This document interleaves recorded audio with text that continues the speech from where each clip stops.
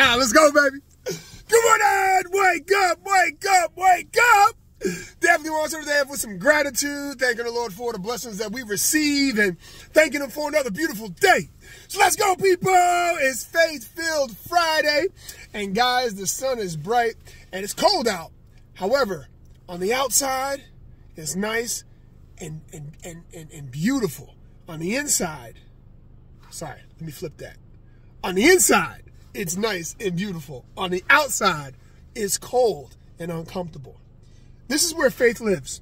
Faith lives where you can foresee the unseen. Now, I was listening to a podcast the other day, and it was talking about how people are resistant to change. And I started thinking about that for a minute. I said, where in my life have I been resistant to change, to grow, to stretch, to do something new?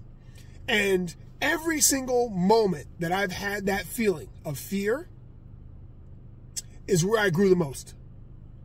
I needed to find myself. I needed to believe in myself. I needed to be a child again, okay? And believe from a childlike mind and say, you know what?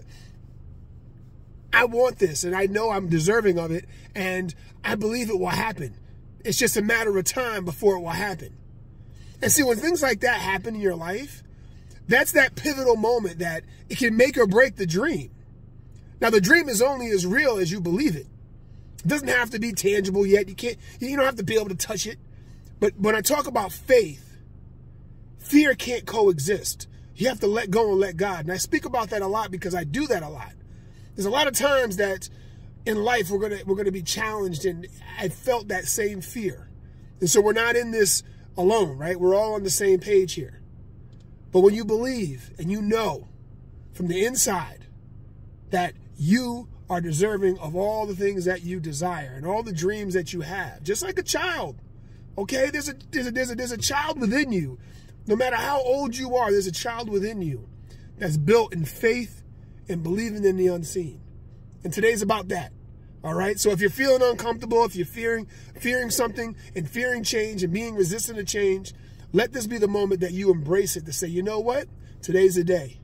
Today's the day that I accept that challenge. And I go in with a faith-filled heart and a childlike imagination and go out there and do your best, because the only two things you can control in life is your attitude and your effort.